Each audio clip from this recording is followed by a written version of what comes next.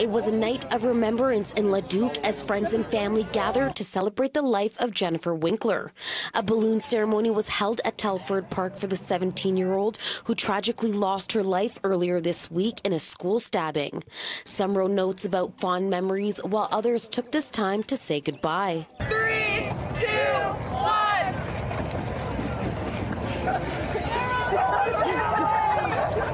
Tension was high among the crowd as they honored a life that ended too soon, bringing her favorite Darth Vader memorabilia and dropping flowers onto the frozen lake. The event was organized by two of Winkler's best friends who called her Jenny.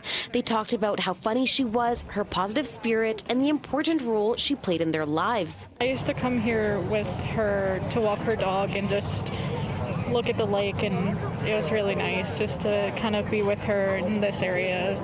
I left a note saying that I thank you for being my best friend and I'll never forget about you, and I wrote, rest in peace, beautiful, I love you. Jennifer Winkler's parents chose not to speak to the media on Thursday night. However, her father did express his gratitude for all the support he's received from the community.